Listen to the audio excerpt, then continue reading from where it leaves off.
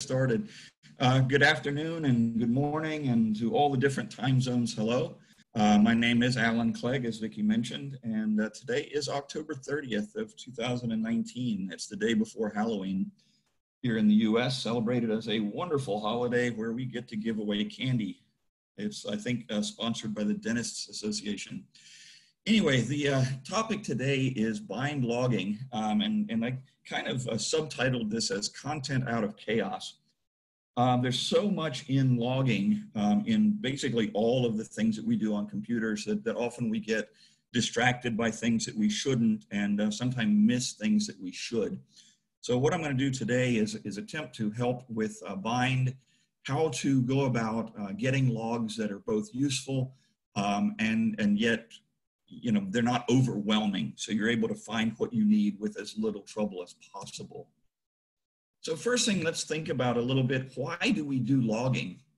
And the primary reason that we do logging, well, first of all, anytime we get something new, if we have a new toy, we always turn on the logging to make sure that it's working correctly, make sure that there's information out there as to, you know, what it's doing, make sure that it's responding as it should, and make sure it's not responding to people that it shouldn't. So we, you know, set it up to log for a general overview of the functionality of the device or of the system. And at that point, we very often just start to ignore it. Well, at that point, you know, we'll set up a filter in our email or in our logging application, and it'll just send the logs to some place that you know, maybe is useful, maybe we can find it, maybe we just trash it immediately.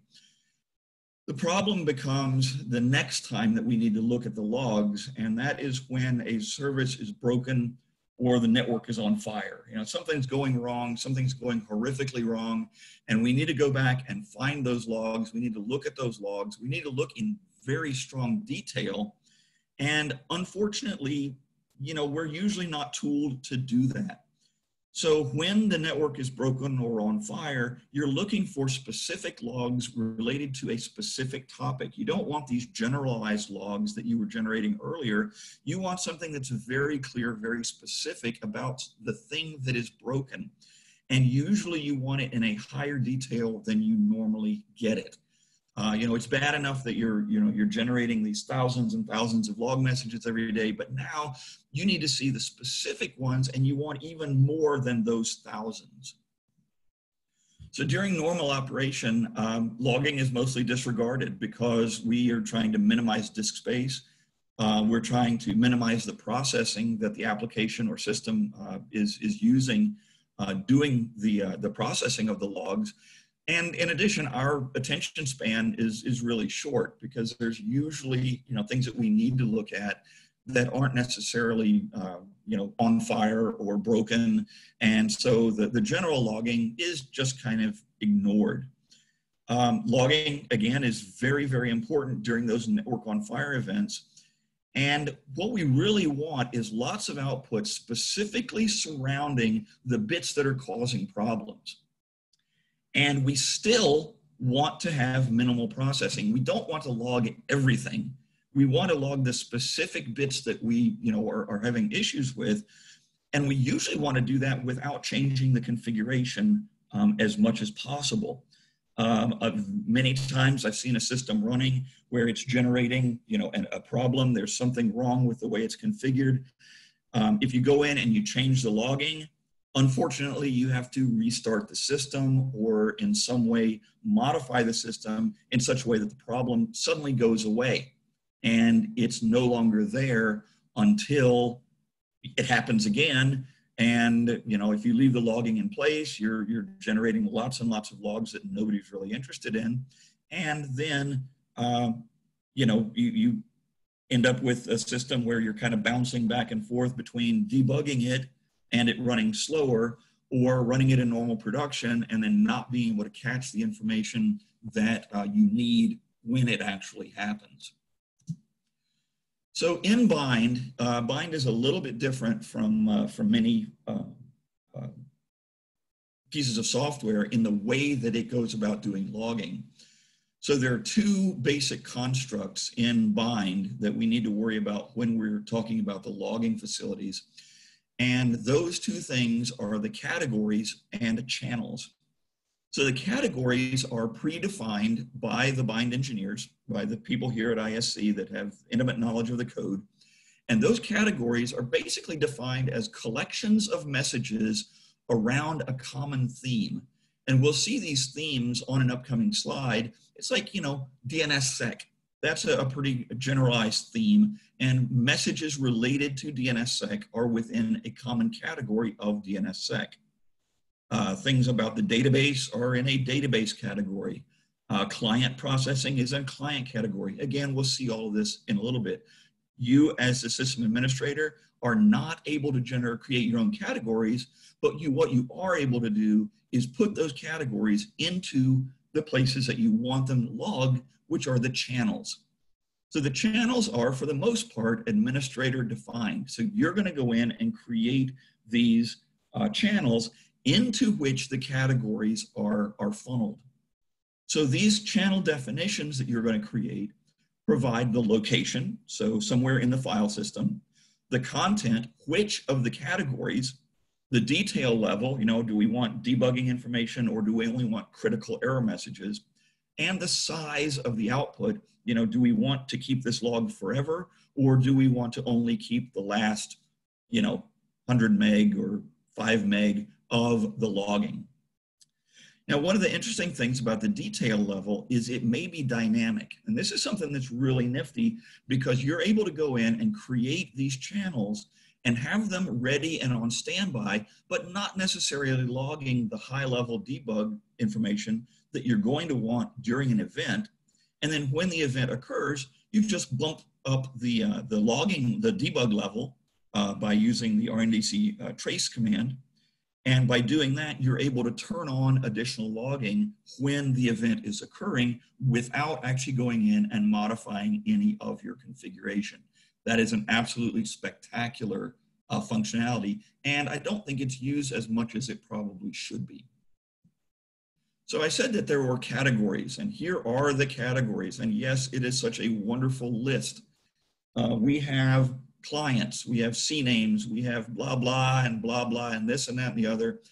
And most likely, if you're looking at an event and you're like, well, we're not getting zones transferred correctly, well, then you might want to think about looking at notify, because that's one of the mechanisms that's used to say when a zone transfer should occur. You see that we have an X for in and X for out to actually look at specific zone transfers. And those might be the things that you would be interested in based on, the event that you're looking at. So go in and think about the event and look at these. I'll give you a link a little bit later where you can go in and find all of these and the definitions of them and what's actually logged into them. And I've highlighted two of them because these are usually the most confusing to people, and that is default and general. All of these, by the way, are defined in the BIND Administrator's Reference Manual, which is in a PDF and HTML format every time you download the BIND source code. And it's very easy to find online at isc.org on our website. So again, the two that people find confusing are the ones that I have highlighted here, which are default and general. So people think that, oh, general, that's where, stuff just gets put. Well, unfortunately, general is, yeah, it's where stuff gets put, but it's where stuff gets put that really doesn't fall into any other category that's listed on the screen here. So if you have something that is, for example, about views, and you're falling through a view and you're concerned as to why a client isn't getting matched, why it isn't working correctly. Well, you'll notice over there on the right-hand column, there's an unmatched category. The information is only going to show up in that unmatched category, not the general category. General does have a bunch of things in it, but it's usually just the single one-off debugging pieces of information that the engineers needed at a time that didn't really fit into any other category. Now, the more interesting is default.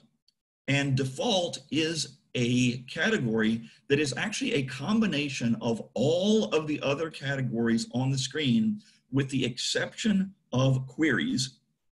So if you want to turn on logging for basically everything and send it to one output, then you're going to want to take the default category and send it into a channel to make it go somewhere. So in this way, you're actually going to be able to basically set up a very simple logging structure so that you're able to send all of the messages somewhere without necessarily knowing what specific category, whatever it is you're looking for, is in. So you're able to go in, change the default category to go to a file, then you're able to go and search through that file and find, you know, anything from any of these categories. And again, with the exception of queries. You do not get the logging of queries in the default category because it's just so huge. The amount of information that's logged into the queries category is basically, it's turned off by default, and it does not go into the default category. So with this list of categories, you can see that we can get very specific on some of the newer features of BIND. So for example, serve stale, RPZ, the trust anchor telemetry. So you can see queries that are being done based on the trust anchors that are in place. So a lot of these are very useful. Some of them are really only going to be used by the ISC engineers, for example, the database. And we'll see a little bit later some of the things that you can actually do that will break your logging if you have things that are running through and doing pattern matches on logging. So be aware that if you see something on here that you're not really interested in, you don't necessarily need to log it anywhere. So the channels. Channels are, again, where each of those categories is sent. You as the administrator are able to say, well, I have this category and I want to send it somewhere where I can find it. I want to put it into a log file, and maybe you want to combine it with another category. So you can send one or more categories into a single channel, and you can also take a single category and send it to multiple channels. So you're able to both combine and split the channels or the categories among different channels. So there are four that are predefined. There are four channels that are predefined by all instances of BIND. And then there is a fifth one that is created if you start BIND with the -L option. So the ones that are created by default are default_syslog, which is where all of the logging goes before the named.conf is actually parsed to be able to figure out where logging should go. Default_debug, which is a file that is stored on disk, and this channel is only turned on if the debugging level is above 0. Default standard error is, if you're familiar with the Unix shell, it's the standard error output of the running process. Now this sounds kind of useful, except for the fact that under normal circumstances, all of the file descriptors, standard out, standard error, and standard input are disassociated from the named process basically at startup. So unless you're running with an option that specifically tells it not to disassociate from the terminal, default standard error is not very useful. The null channel is created, and that is relatively obviously where things are sent if you don't want them to be seen. So if you have something that is being logged and for example, you have something in the default channel, or you're seeing something and you really don't want it to be logged, you can send it to the null channel and it will just go away. So if you're, for example, lame servers. Lame servers is something that maybe you can deal with, but a lot of times it's just out of your control. It's easier just to log that to null than it is to worry with parsing it out and getting something done with it or nothing done with it. Other channels you as the administrator are going to create, and I'll go into this in gory detail. It's Halloween, gory detail, in the next following slides. Again, by default and before the parsing of named.conf, all of the system logging goes to the default_syslog. Now, I mentioned default_log file.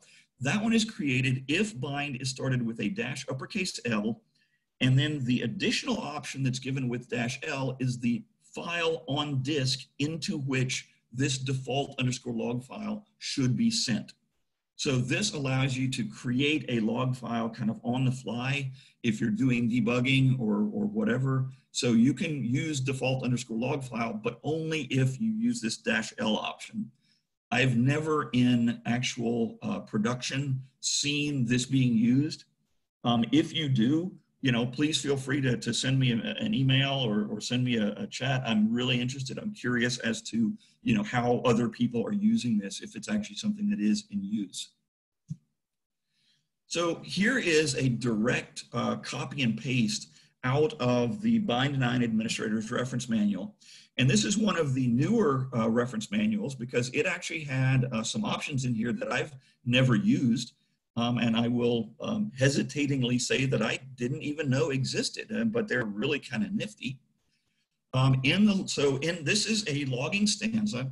It is put into your named.conf.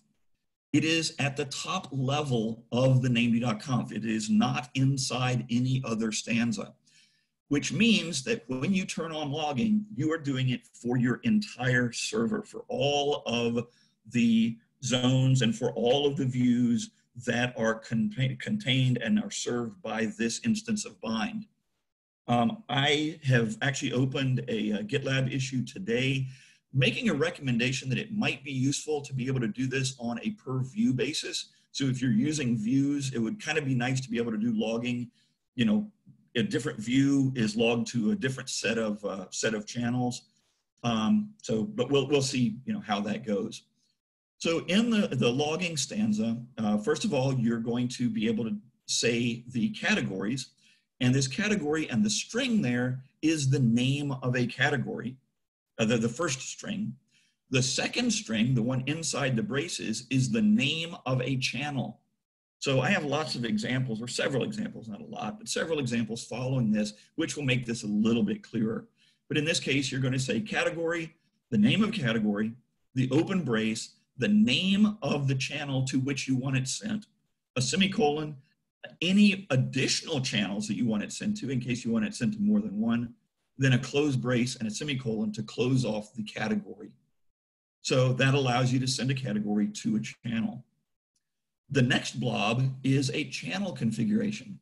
The channel configuration allows you as the administrator to either modify the existing channels or to define your own. So in this case, you're going to have the word channel and then a string as the channel name that you were either modifying or creating, an open brace, and then the following options that are all defining that channel. So this is something that's new, is the buffered option. And the buffered option says that it's obviously it's a Boolean, so it's either true or false. And this says, are we going to buffer this output, or are we going to actually have it required to be written to disk before we are allowed to continue? Are we going to, blob it out as a larger blob of data being sent to the log file, or are we going to send it as individual messages?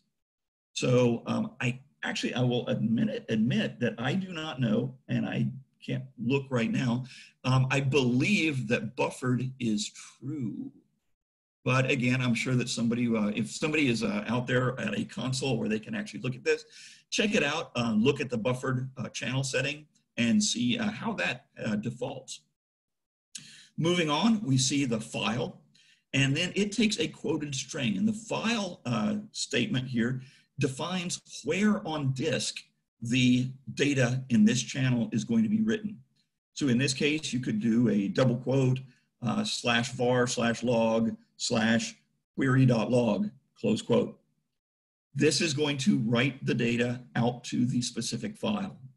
If you have a directory statement in your global options and you do not start this file, the quoted string here, with a slash, then it's going to be put into the directory structure below the directory option as you specified in the global config. Remember that if you are running change root, this file is going to be created in the change rooted directory structure, not in the directory structure of the main operating system.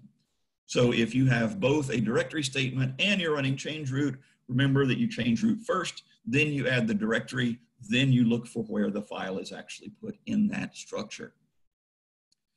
The next couple of things here are parts of the file statement. We have a versions statement, and versions says how many additional copies of this log file should we keep around.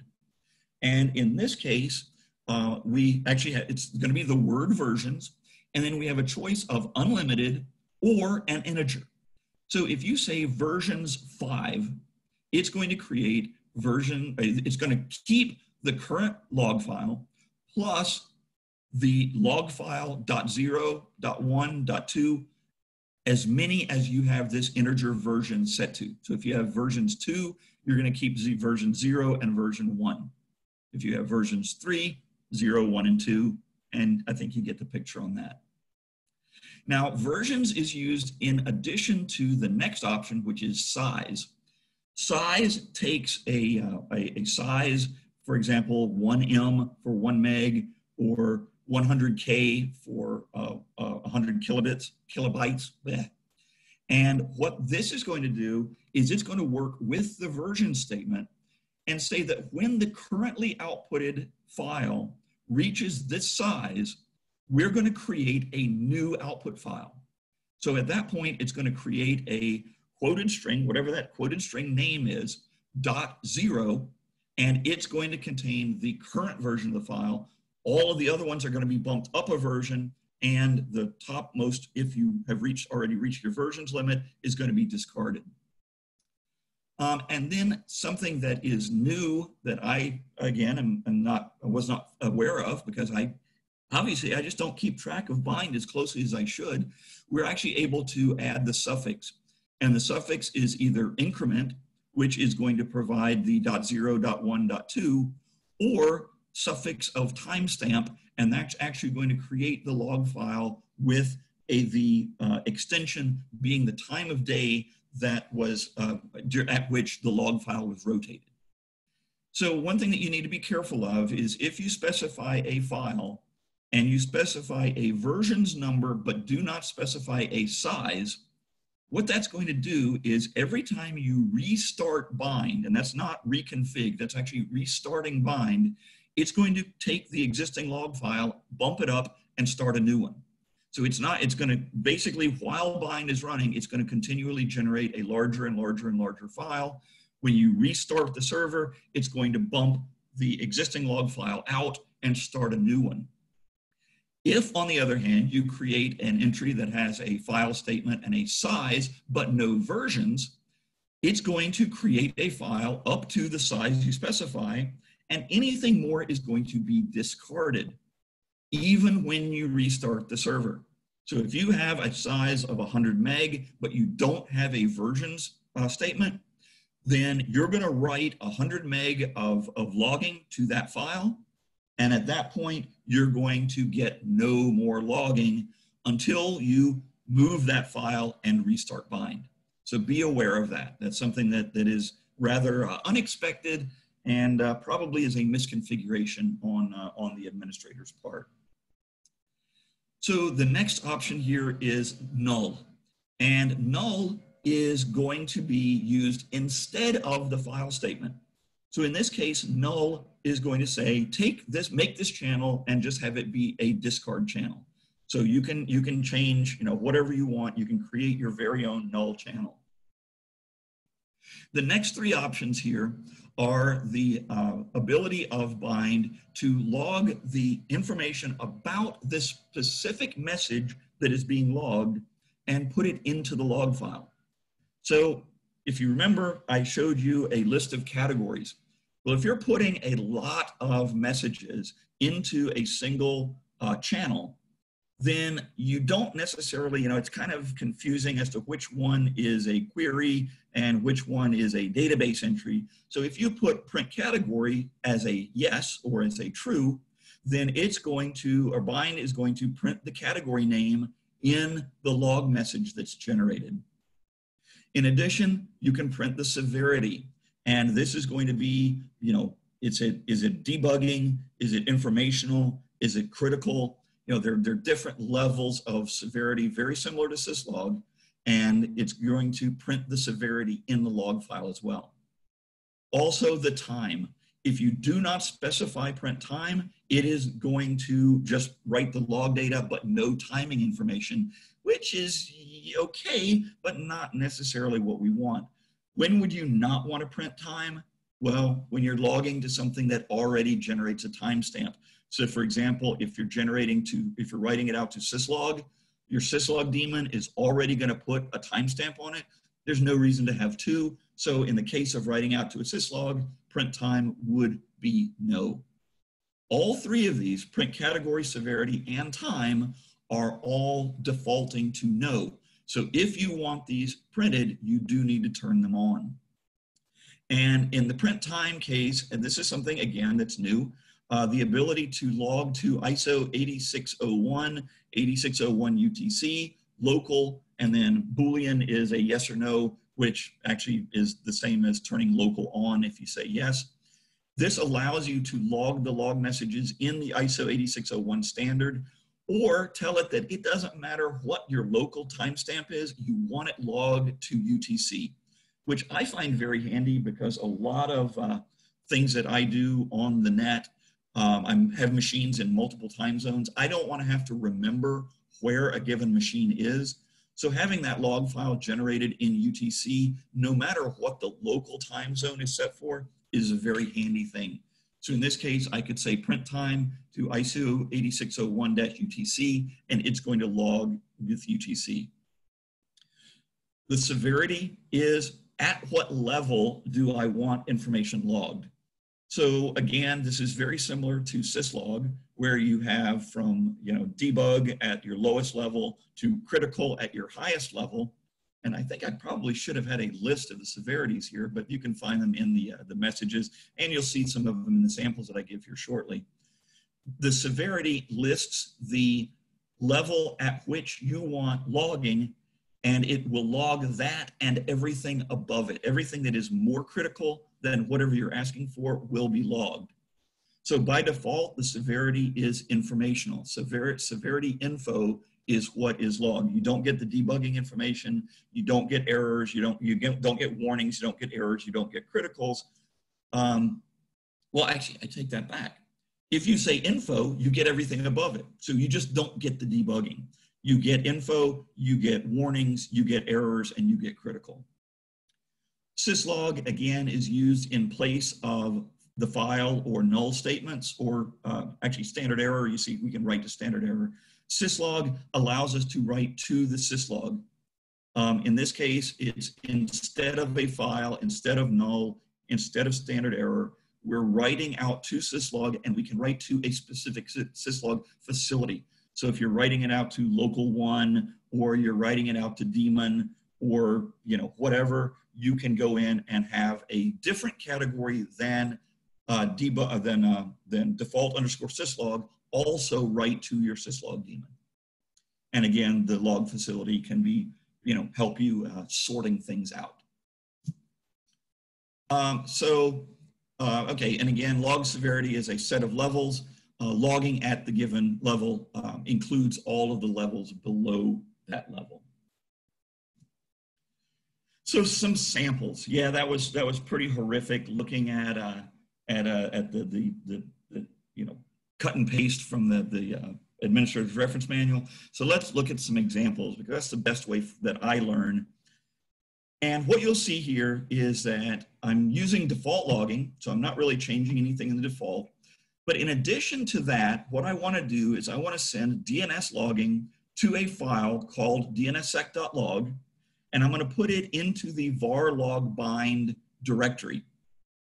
I'm going to keep 5 copies plus the active one, and each of them is going to be approximately 10 meg in size.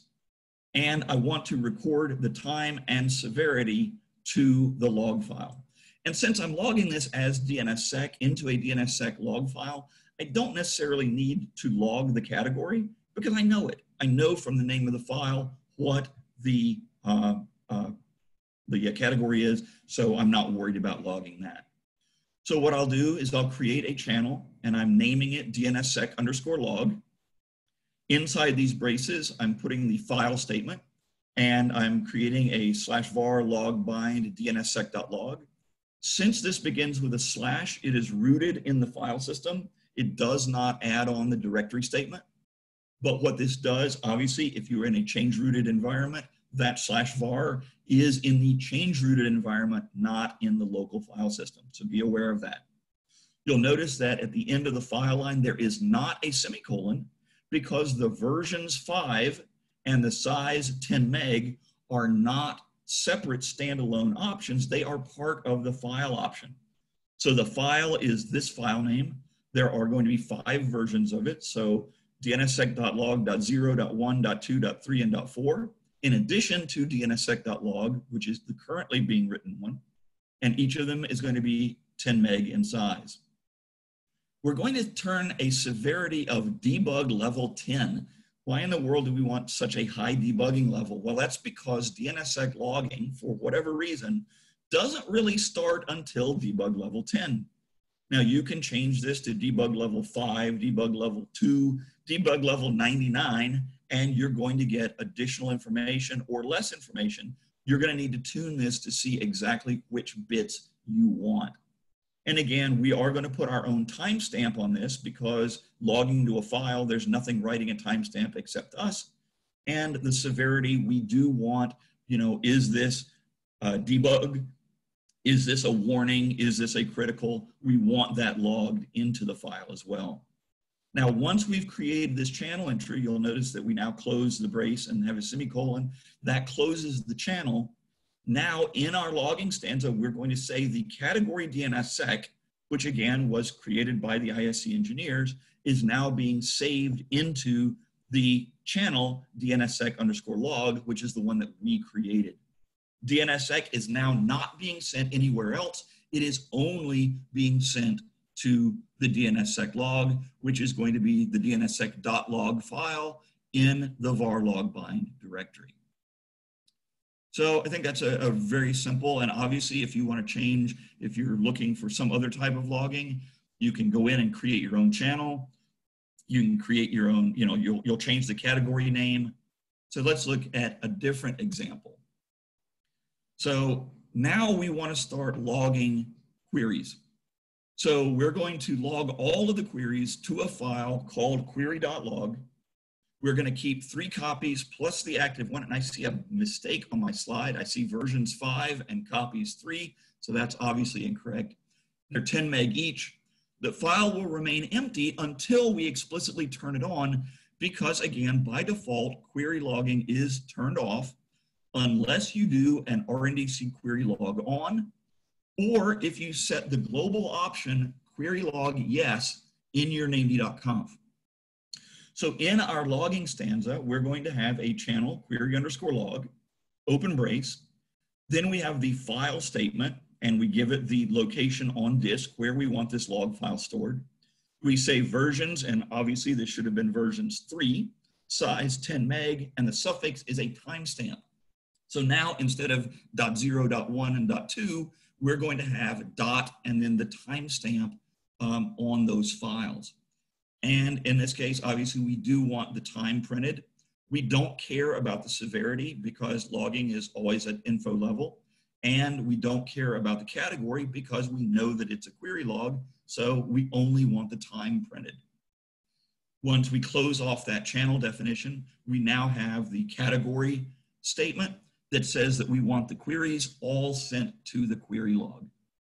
So you'll notice that the format here, where I have the file statement with the versions, the size, and the suffix all on one line, is exactly the same as the previous slide, where they were separated out onto individual lines.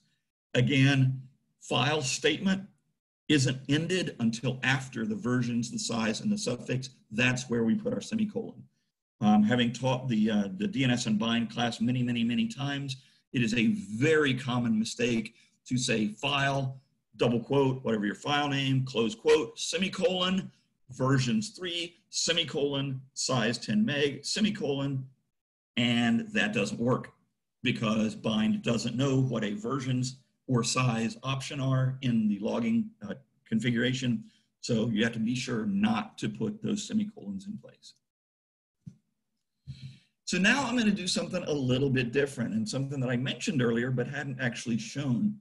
So in this case, I'm going to log queries into 2 different channels, and I'm going to log 3 different categories into a single channel, and I'm going to have them dynamically logged.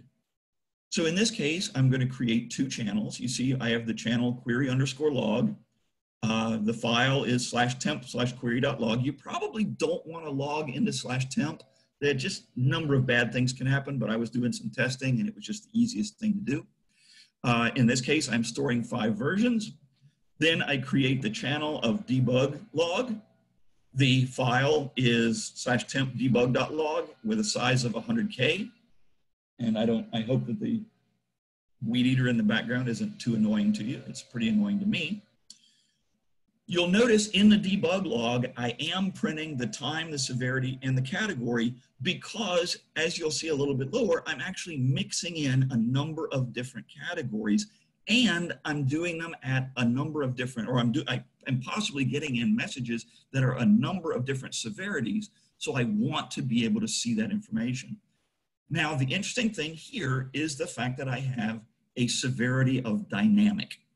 A severity of dynamic logs info by default, so info and above, but it allows me to be able to turn on additional logging by using the debug level of BIND itself. So if I start BIND with a -D and then a higher debug level, that debug level is used in this channel. Or if I do an RNDC trace and then a level, I can turn on logging and turn off logging by, RNDC trace 0 and have it log things only when I really want it to. So I can set this up in advance, wait for whatever is going wrong, bump up my logging, bump up my debug level. It will automatically start logging. Then I can turn it down, and when the event is over, or I can turn it on and off as I need. So once I have these 2 channels defined, I now take the 3 categories. So I have the category of queries, and in this case, you'll notice inside the braces of the category definition, I have 2 different channel names. So what that means is that all of the queries are going to be logged into both query_log and debug_log. So query_log doesn't have the time or severity or category, and it only has 5 versions, which is kind of odd. But it's also sent to the debug log, and that one does have the time and the severity and the category printed. And what this allows us to do is interpret specific events by looking at the information and not having to look at 2 different log files and say, gee, I'm looking at this, what was the next item that occurred? In this case, my debug log is going to contain the queries, the DNSSEC, and the client category with timestamps, with severity, and with the category. So I'm able to look at one file, this debug.log, and see very easily all 3 of the outputs of those categories, while still keeping my query log intact and having it do the right thing. Now, again, notice the little box over to the right side where it says possible error here. You probably want to specify both versions and size. And again, versions without a size parameter is going to create a new log file every time BIND is restarted. A size without a versions is going to generate a log file of that size and then forget everything else. So the 100K debug log is going to fill up really quickly, and it's not going to roll over. So it's pretty useless. So in this case, what you'd probably want is size, a meg or 2, and versions, 5. And then you'll be able to go in and turn on the logging to the debug log, turn it off, look at the log messages that you have in place. So again, the severity of dynamic allows you to turn on and off logging at the debug levels as you wish. and the ability to separate or to split a single category into two channels, as is done with the queries, and also the ability to take multiple categories and send them to the same channel as the debug_log. These are very, very handy things that really aren't used as much as they probably should be. So deciphering the output, and my initial thought on this was, well, good luck. And of course, I'm just kidding, but only to an extent, because a lot of the debugging messages really aren't useful to the mere mortal. I look at these and I'm like, okay, yeah, I can go in and look at this and figure out, you know, where in the code this is being generated, but it really doesn't do me any good. So most of the logging is really for the engineering team, for the BIND engineers, and they're going to be able to take this and really find, you know, use in it, and where I don't. Now there is one major exception as to where logging is easy, or it's something that you as the administrator need to be able to do, and that is specifically query logging. So the query logging we're going to talk about in gory detail here. And the logging that you see here is without a timestamp, and it's without the category, and it's without the debug level, or the level. This is only the information that would be generated basically from that the definition of the channel that I had just previous. So what you see outputted when you look at a query log is the word client, followed by the @0x, and then a client object identifier. Now, we've had questions in support, oh, gee, is that something about the client? Well, it is, but it's only something to do with an internal object inside BIND. That is not something that you as the administrator are going to find useful or helpful, but the BIND engineers will see it and be able to reference that back to things in, for example, a core dump or in other log messages. The next thing on the line there you see is the IP address and a # and the port number from which the query originated. So in this case, most of the queries came from my internal 192.168.77.1, and then one of them came from the 77.131. And we can see that we have the port numbers from which these were generated, or where the queries were made. So this is the client address. This is something that's useful for you as an administrator. The next thing is the IP address. I'm sorry. The next thing in parentheses is the label that was queried for, followed by a colon, followed by the word query, followed by another colon. So if you are doing parsing of these messages, sometimes, so one of the things that was done was the addition of the client object identifier. So all of a sudden, everybody that was doing log file analysis, suddenly it didn't, their log files were unparsable. Well, and it's easy for me to say this, looking back, but if you had written your log parser so that it looked for the thing with the #, you would have known the IP address and the port number. If you had looked for the things inside the parentheses, then you would have known that that was the label being queried for, but that's kind of, we shouldn't have really changed that object identifier. We shouldn't have changed the log file. Adding things to the end is probably better than adding them at the beginning. So the next thing is the query. Again, after the query colon, you're going to see the query again, but this time without parentheses. It is then followed by the class and the type of the query. So in this case, we see, the IN, quad A, IN SRV. So we were looking for server records, we were looking for quad A records, we're looking for address records. And then we see a flag. So the plus is actually a flag. It's not just marking the fact that there's something there. It is either, and we'll see if you notice down there, if the recursion desired or RD flag was set, then there is a plus. If it is a minus, then the RD flag was not set. So there is either going to be a plus or a minus in that flags field. It may be the only thing, as you see in most of these examples. So I was looking at the log files on a recursive server. All of the queries that were coming in were recursive, so you notice that they all had the plus sign on them. If the request was signed using TSIG, then there's going to be an uppercase S.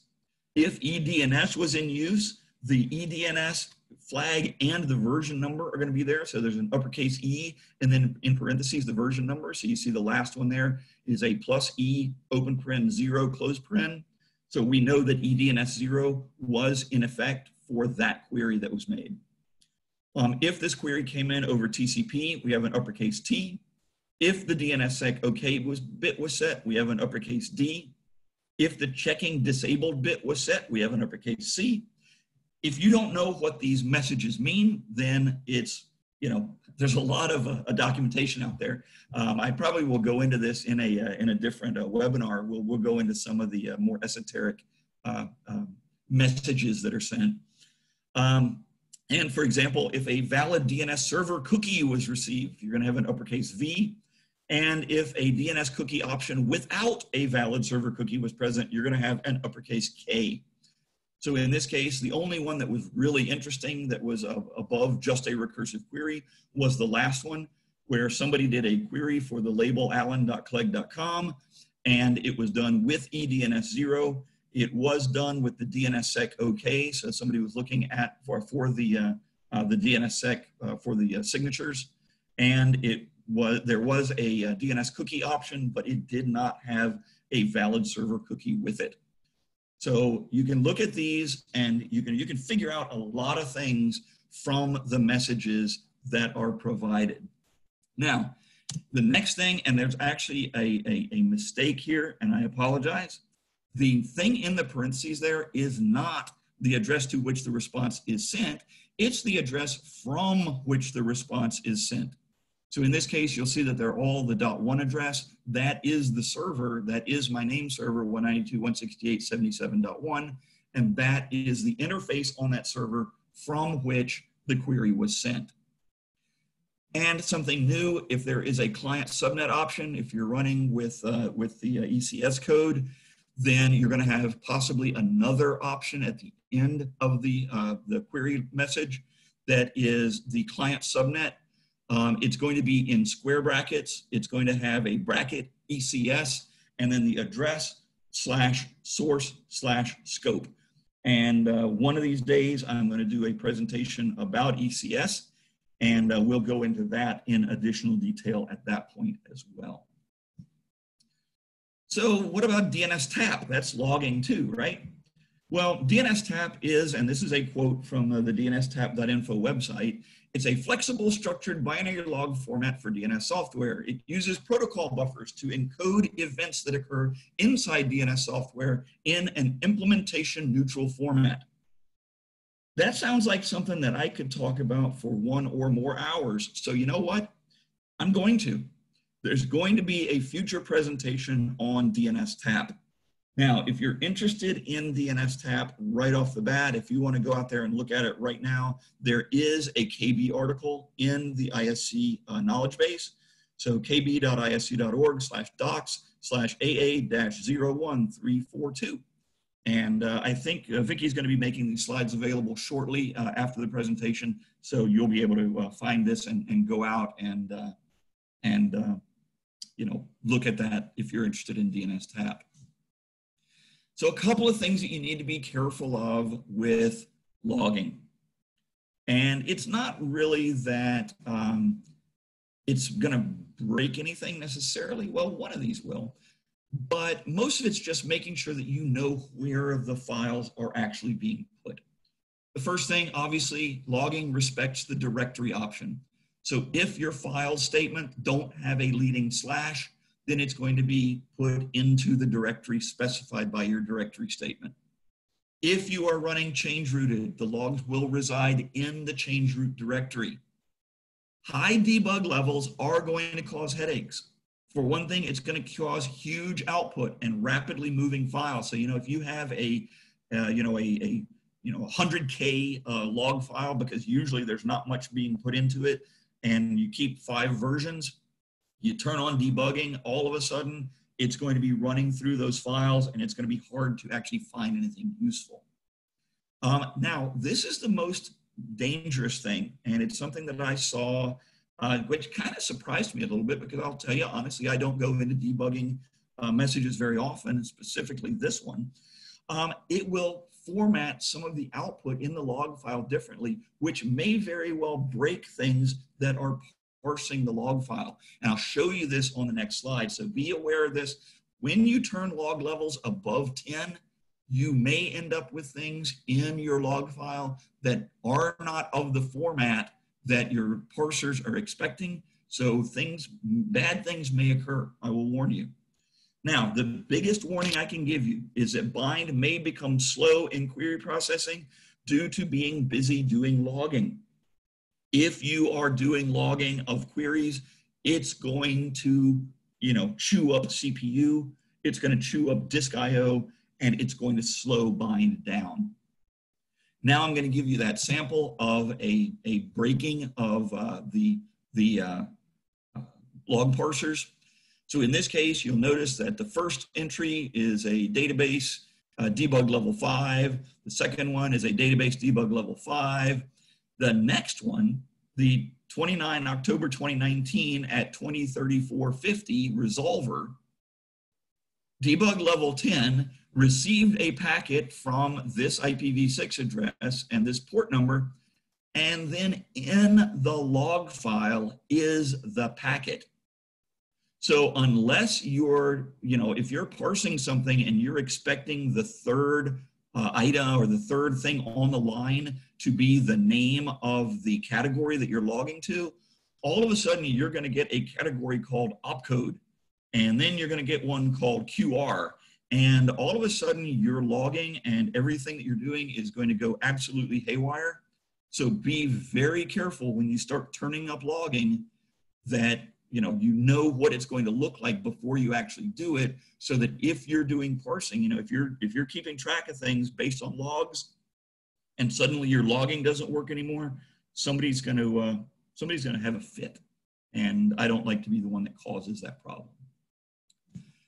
So in closing, let me give you a couple of additional resources. The first being the ISC knowledge base. There is a file, there's a knowledge base entry there called BIND logging, some basic recommendations. It goes into some of the things I've talked about here in this presentation. You can find it at the link there, docs AA0152526.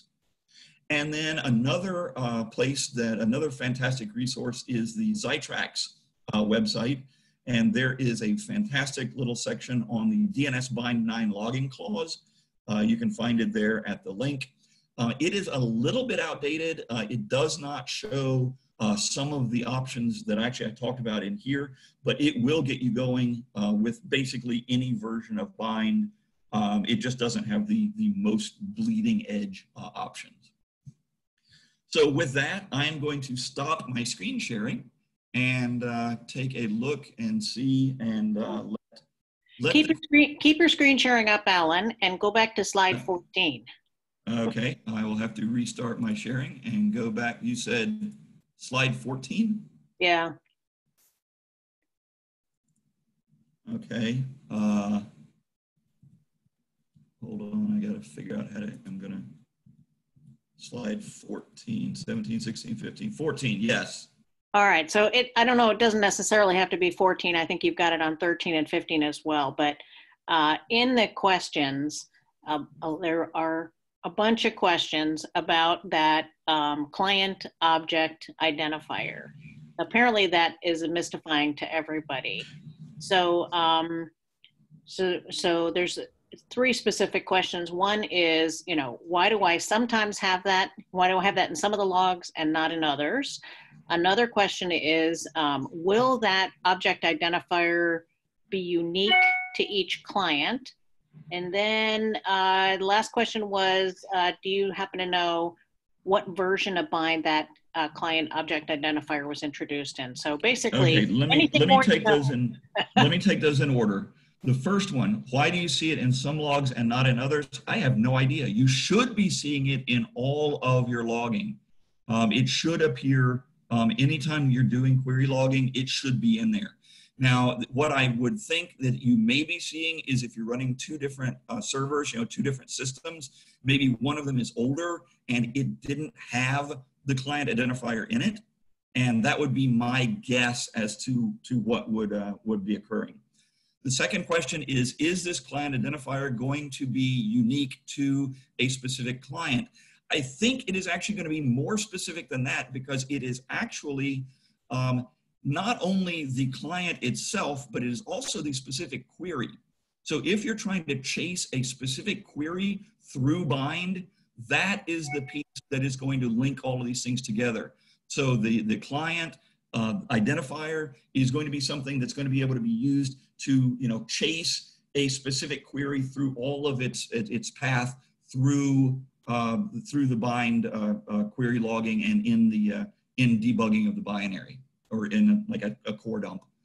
As to when it appeared, I don't know.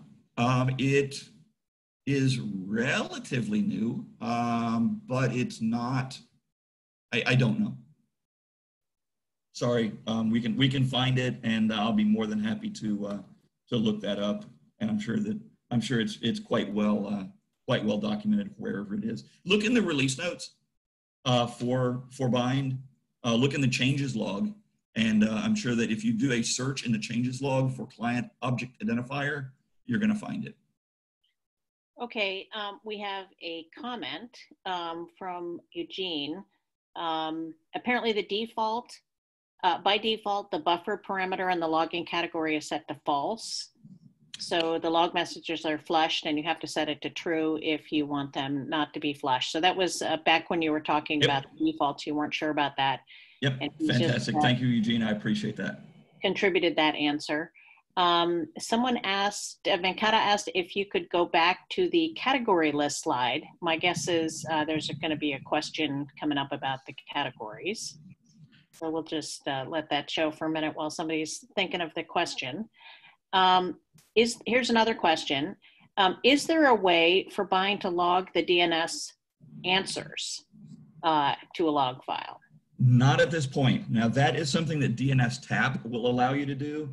And also, if you do logging on side by side with BIND, I would actually recommend, instead of having BIND do all of the logging, I would recommend firing up a separate process that actually is looking at the traffic on port 53, because in that way you don't, your BIND is busy doing queries and, handling queries, sending responses, and doing all the work that it has to do there. It's very nice to have some of that offloaded, so that, while it's doing all the work, you can have something else that's just doing, query and response maintenance. Okay, there's another question. Somebody asks me what the spill category is. I really don't have any idea. There is another question about,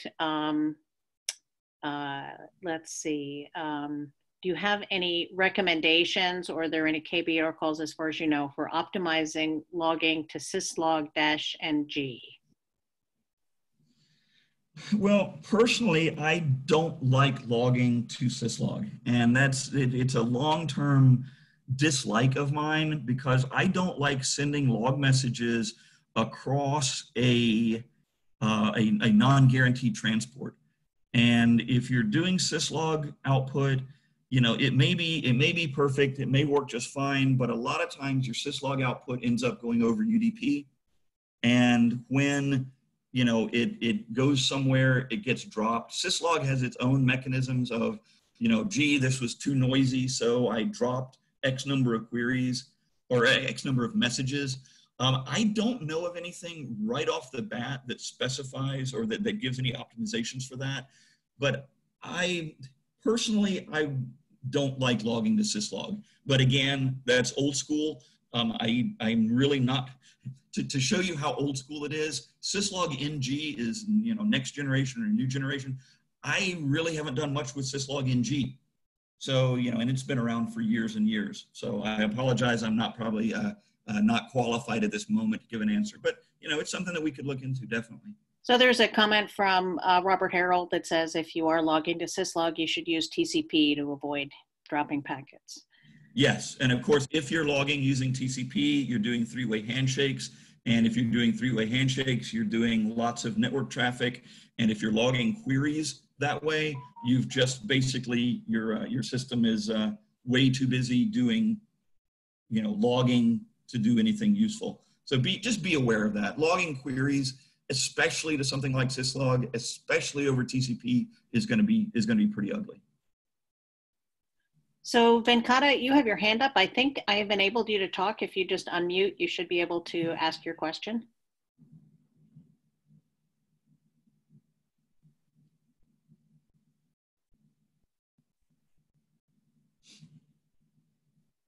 Venkata?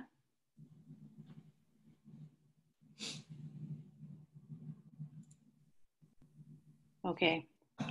Okay, I see Venkata actually asked it in the Q&A, and I can see it. And of course, the question is, what is the spill category? And you know what? I don't know. It is documented in the ARM. I know that it is because I literally took this list from the newest version of the ARM and copy and pasted and reformatted. So I know that it's documented in there, and I did read it. My memory is just not good enough to actually remember what it was. So.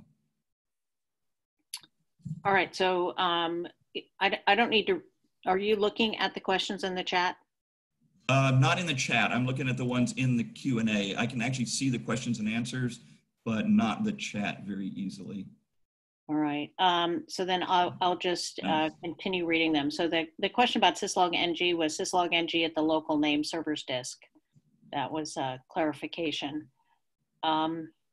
Another question from Sammy, how many requests per second can BIND handle with query logging enabled on standard hardware? And probably really the question is, can you give any rough rule of thumb for, how it might impact your performance? I'm gonna say that you're gonna lose about 30% of your query logging or your querying or your response capability if you are doing query logging. So it's a big hit, and of course I don't know what standard hardware is, so I can't give you a number. But take whatever you're doing at your max and then subtract off a third, and that's what you're going to get.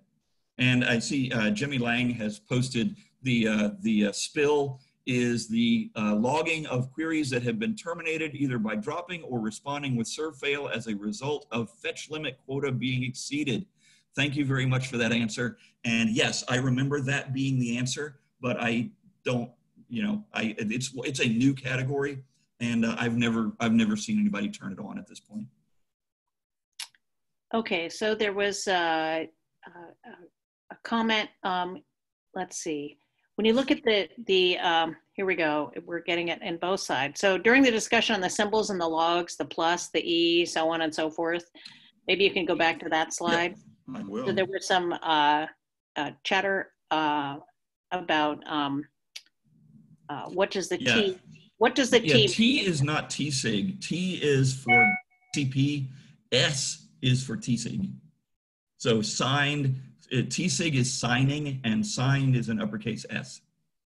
And so what's T again? T is TCP. Okay. All right. I think that was a little confusing. Let's see. Has there been a benchmark on the impact of logging on performance? I think, that again, it's the problem with benchmarking is everything is really dependent on the hardware and software you're running. If there really was a standard machine, that would really help, but there is no such thing. Okay. I don't see any more questions. So I think we're done with the questions. Okay. The recording, I believe, does actually include the questions and answers that are logged in the interface. So somebody asked if we would include them, and I think they're included automatically.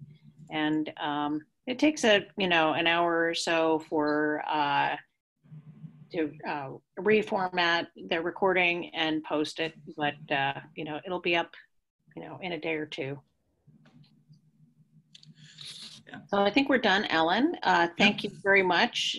So the reason that we actually had a webinar on this was because the KB article on logging is actually the most popular article in our knowledge base. So it is astonishing to me how much interest there is in logging, but now I see it's a pretty complicated subject. So thank you, Alan. I think we're done, and thank you everybody for joining. Yep, thank you, and have a wonderful day, everybody, and go out there and create good log files. And we're available on social media. We've got the tweeters, and we've got the Facebook, and we've got all that stuff. So feel free to find us and figure out what it is we're doing. Have a great day.